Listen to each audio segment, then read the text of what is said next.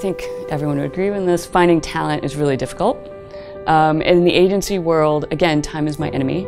I usually find out that I need to hire devs sometimes with 3 days notice. It's hard to find the talent to be able to come and work in a 12-factor methodology, but also just being comfortable working with open source. It's really exciting to see the certification system come out and to think about how we can use that as a good way.